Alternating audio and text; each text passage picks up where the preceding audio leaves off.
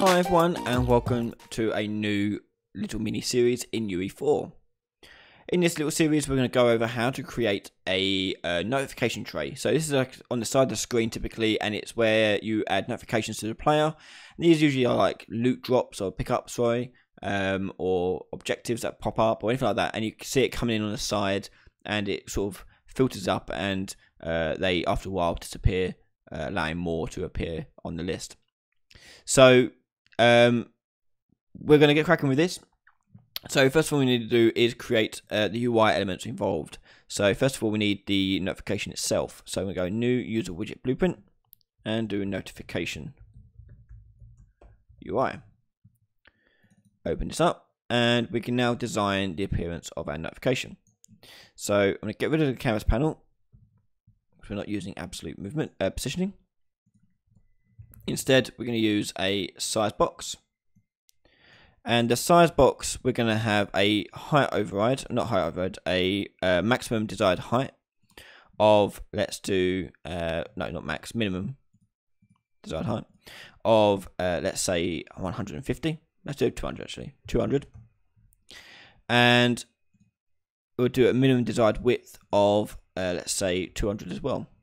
The width one, it doesn't matter too much because we're going to be changing that quite a lot. That's one that we are going to be more flexible with. So with the size box in, we can then change fill screen here to desired, so we can see the appearance of what it's going to look like. So next we're going to drag a border into our size box. There we go. And we're going to change the padding of the slot. So go up to the slot here with padding of 0. Let's add a padding of say 10. And on brush color, we're just going to give it a basic color. We'll do sort of a grey, a bluey grey type color. There we go. And this notification will have this sort of background, and let's put in some text as well. Why the hell not? And that text, we're going to make it vertically lined in the center, so it appears in the middle like so. And we'll give it some padding on the left here of say 20, so it pops it right back in. And we'll do it on the right as well. Why not? Okay, so there's our notification, very basic. This could include all sorts of things like images, borders, anything you like. Totally up to you. But for now, basics, we're just going to use this. Okay, so let's save this and close this. Now we're going to need to make the notification tray. So user interface widget blueprint and call it notification tray underscore UI. And the notification tray is not going to use a canvas panel, and instead we'll be using a vertical box. And the vertical box is going to handle pretty much all the way the tray works. So the vertical box here, we can then add notifications to it. So at the moment we're doing it hard coding wise, so we're just dragging them in, but we will be adding our own notification addition system in a moment. But you can see how it works. It sort of stacks them all up. Okay, and after a time they will start disappearing and then shifting all the way up. Okay, so new ones should be added at the bottom. So I'm going to just clear those from there and click compile. For now I'm not going to put any extra code on it. We're just going to go for the appearance in this episode. And finally we're going to do the heads up display. So go to user interface, new widget blueprint, heads up display underscore UI. And in here, we're just going to determine the position of that notification tray. So we're going to go and search for a notification tray, drag it into my canvas panel, and we're going to position it over on the right hand side here. So my anchor is going to be for the right hand side, and let's do it for the middle. Position X, position Y, we set them back to 0. And you'll see that it is anchoring it to the top left hand corner of the widget, which is okay for some places but not for this side.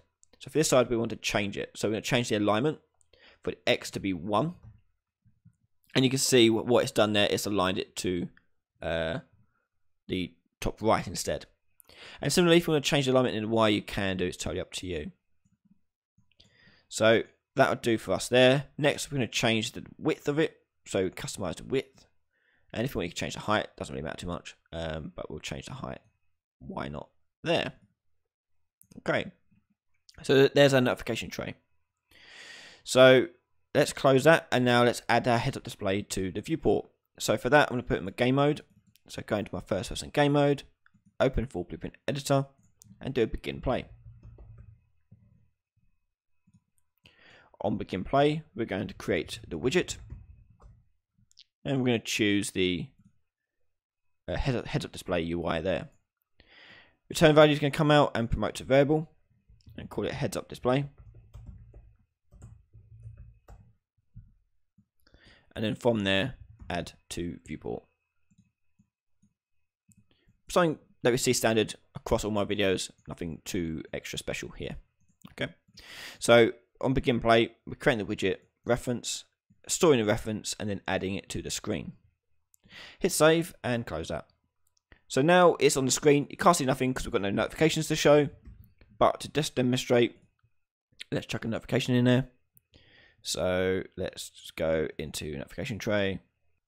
You can go into a notification tray, add a notification to it. Let's add a 2 into it actually, why not? Hit compile, and let's just play that. And you can see the 2 notifications there appear in the bottom right. So what we need to do is make it so we can add these notifications to this tray. And that's what we're going to do in the next episode. So join us in the next episode where we go through the process of adding it dynamically during gameplay. If you want to watch the next episode right now, head over to patreon.com/RyanDaily, where a donation of just $1 will get access to that video, plus many, many others. Big thank you to all my supporters over there and on YouTube members. And also, if you haven't not yet subscribed to the channel, make sure you hit that subscribe button so you don't miss any of my future content. Thanks again everyone, and I'll see you all next time. Bye bye.